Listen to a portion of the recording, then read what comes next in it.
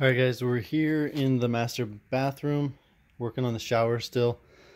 You can check out the other video I'm doing about making the shower pan here. But today's project is a niche for the shower. So let me step back here.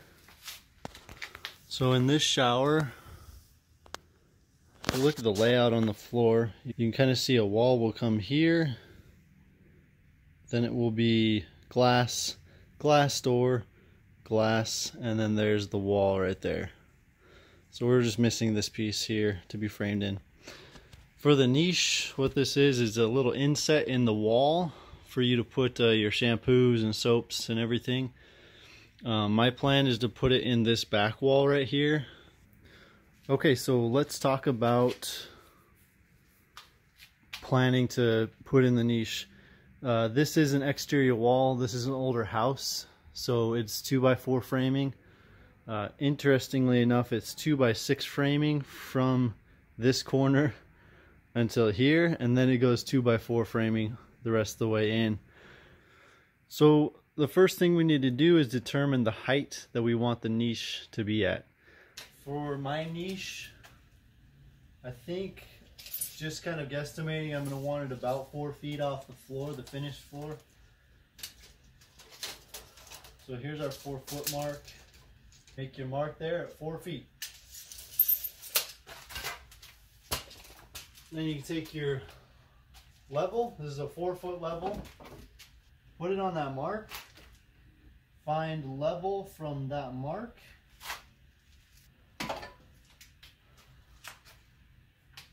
And then we have level all the way across. I'm going to check it one more time where I'm not awkwardly holding it. Put it on all of my marks here. Okay, good, I got it, luckily. Okay, so before I get going on the framing here, this is some pretty basic framing. I kind of want to walk you through it so that as I'm doing it, you can follow along, you understand what I'm doing. So, use this as a pointer here. We just marked our 4-foot mark, which is where I want the bottom of the niche to be. The niche is 12 inches tall, so there'll be 12 inches above. So essentially what I'm going to do is I'm going to cut out, my niche is 28 inches long, so I'm going to put it from here to here. Okay? For those of you that have some understanding of framing, this is going to be pretty much identical to framing out a window, except for you're not going to put a hole in the wall to insert a window. Okay, so you're going to have a seal plate at your 4-foot mark. You're going to have a top plate here, then you're going to have cripples going up, and you'll have your cripples below, and you'll have a king stud on the side. Okay, so I just wanted to sit down here with a quick drawing I did of what it's going to look like when it's done. So currently I've just got studs going up, nothing in the way. It's just normal 2x4 studs, floor to ceiling. So with a window, and it's the same thing with the niche, what you're going to have is you're going to have your king stud, which goes floor to ceiling, your jack stud, which goes floor to bottom of the header, and then you're going to have your cripples, which go floor to sill, window sill, or niche sill, I guess you would call it. So cripple, cripple, cripple, cripple, cripple. Cripples are not crucial structurally in the fact that they're not holding any load from the ceiling above. They're only holding load from what is sitting on top of this window sill. So if it's just the window, that's it. For this case, it's the niche, so a couple of shampoo bottles. Then we get to the other side and we have another jack stud, which goes floor to header, and a king stud, floor to ceiling. Keep in mind, this is the framing for a load-bearing wall, where you got the weight of the ceiling and the trusses sitting on top of this double plate, this double top plate. That's why I'm adding a bigger header, a 2x6 header here. Okay, it's a little bit different if it's non-load bearing, but you know, either way, I always prefer to do overkill. So that's it. So when I finish, I'll show you the end product. It should look something like this drawing. So what I did really quickly is I measured 12 inches up, made a mark, used my level to make the same line 12 inches up. So that's my rough opening dimension for the height is 12 inches. Now, you've got to keep in mind when you frame this out, because remember, you're going to put a seal plate here. I'm not going to go cut this stud right here and cut that stud right there, because then when I put in my seal plate and I put in the top of the opening, it's going to reduce it by 1.5 inches on top and 1.5 inches on the bottom, and then I'm totally off. So what you need to do is measure down the 1.5 inches, which is the width of a standard 2x4. Okay, just like this or that. Any of these 2x4s or 2x6s, they're not actually 2 inches, they're 1.5 inches thick. So I'm going to measure down 1.5 inches, up 1.5 inches, and that way when I put in my 2x4 on top and my 2x4 on bottom, then my rough opening is 12 inches high. There, that's done. And yes, if you're wondering, I could have just pulled the measurement from the floor. 48 inches, taken off 1.5 inches, so 46.5 inches, and then mark that and cut right there. Okay, so before I set you guys down, let me just show you what I've got here. I have the whole layout marked out. So got my 1.5 inch space here for the seal plate.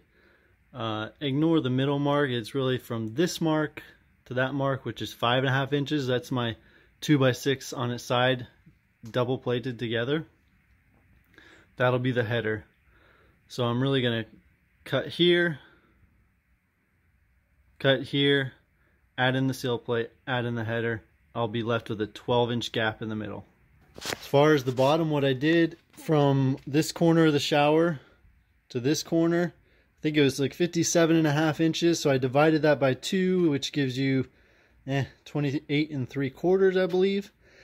So that's my center mark. And then I know my niche is 28 inches. So I went 14 this way and 14 that way. So now my niche is 28 inches wide and perfectly centered on this wall. So as you can see, I'm going to need to take out this stud, and this stud. So that's 3 studs I'm taking out off of a load-bearing wall. I think I might shore it up. It'll probably be fine, but just to be safe, I might throw a couple of 2x4s underneath the trusses. Okay, so we've got our layout here where a sill plate is going and where our header is going. What I'm going to do now is I'm going to cut out the jack studs that are going to come up below the header. So one here and one here.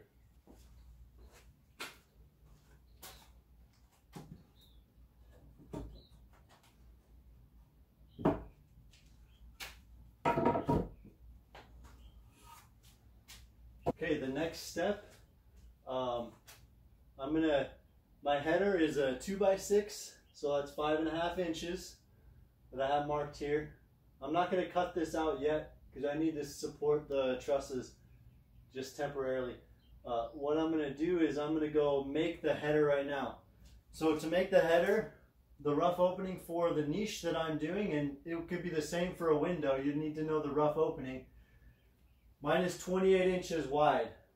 Now what I don't want to do is go and make my header exactly 28 inches. Because what will happen then is it will land inside of my jack studs. We have to have the header supported on either side, if you remember from the drawing. So what you want to do is you want to add 1.5 inches to one side and 1.5 inches to the other side. The simplest way to do it is to take your rough opening and add 3 inches. So my rough opening is 28 inches. I'm going to cut my 2x6 header at 31 inches. Okay, so I've got my two 2x6s cut out at 31 inches. You don't just want to go nail these together and put them in just like that. What you're going to find is, like if we put these next to each other as if they were a header, but I'm going to check the depth with the studs. there's about a 1/2 inch gap that they're sitting back. So we want these things to be flush with the wall.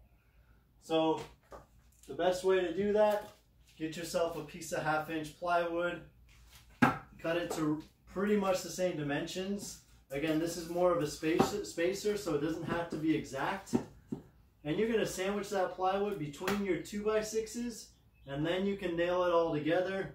And then you have a header that is the width of the inside of the wall, and it will sit flush with the wall, making it easier to drywall or whatever you need to do.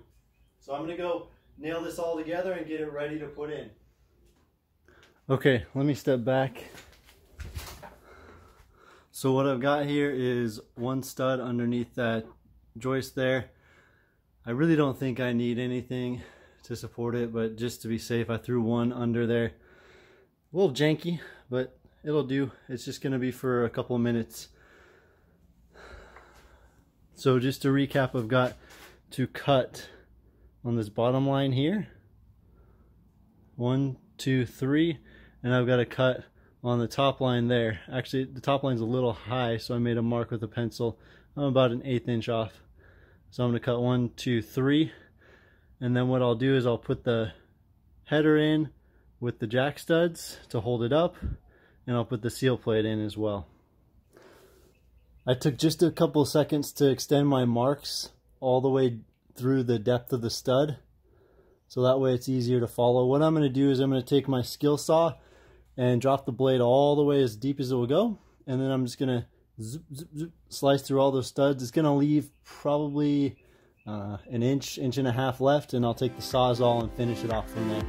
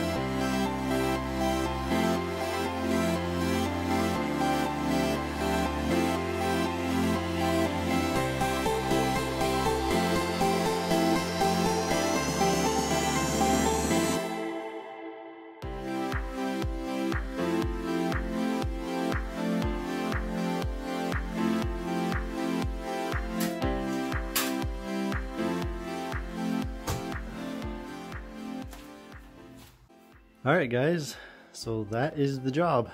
So right there, it should look pretty similar to the drawing I did. We've got king stud, jack stud, cripple, cripple, cripple, jack stud, king stud. We've got our sill plate, our header, cripple, cripple, cripple, and then the king studs going all the way up. Alright guys, I hope you enjoyed that. If you have any questions, leave them down in the comments below. I'll answer them as best I can. And until the next video.